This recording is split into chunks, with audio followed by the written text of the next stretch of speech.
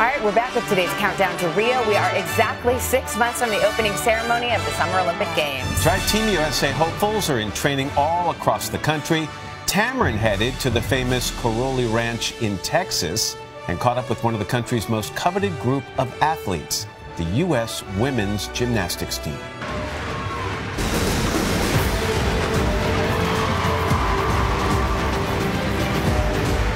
The U.S. women's gymnastics team made history, winning a third consecutive all-around title at the 2015 World Championships.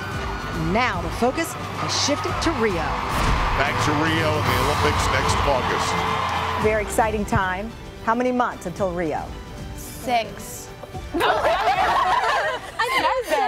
Seven. It was just like 200 days. 6? It's 196 days. Has anyone had a dream about Rio? Oh, all the time. Oh, but yeah. Oh, go on. Sometimes or like night, like sometimes I have a dream. I like fall and I wake up. I'm like sweating. And it's not a dream. Yeah, it's not a good dream. So you're having Rio night sweats? Oh yeah. The girls train separately most of the year, but every so often, they come together as a team at the secluded training center simply known as The Ranch. So is there a certain greeting after a long period of time away? Oh, yeah. What's the greeting?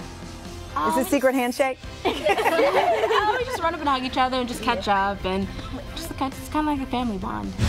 Gabby Douglas blew away the field in London, taking gold in both the team and individual all around. But there was speculation she might not defend her title. There was some question as to whether or not you were going to come back this time around. Tell me about that time period. I think a lot of people thought I was like faking my comeback, which I wasn't, because I'm that type of person that just, you know, when I want something, I go after it. Were you ever questioning yourself? Not really. I remember after 2012, I was like, I definitely want to do this again. Like, I never thought about retiring or, you know, giving up the sport of gymnastics because, I don't know, I was just so young and I wanted to continue. As all-around world champ the past 3 years, Simone Biles still can't believe her Olympic dreams may soon come true. Simone, I think if I recall correctly, you were in a gym watching them and not even sure if you could make it to this point. Yes.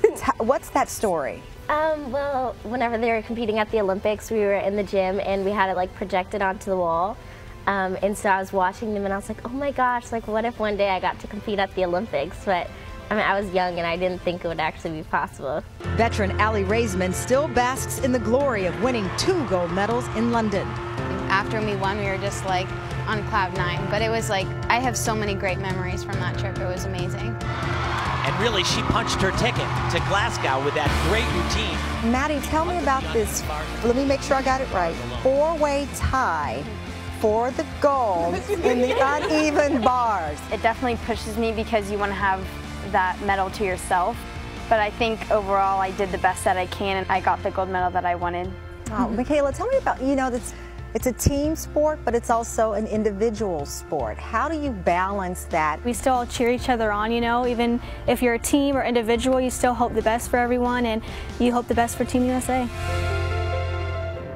They're working hard, by the way. Yeah, exactly. The team will actually be chosen after the trials in July, so it's work, work, work until then. 6 months from today. I know. Wow, Wow, it's crazy.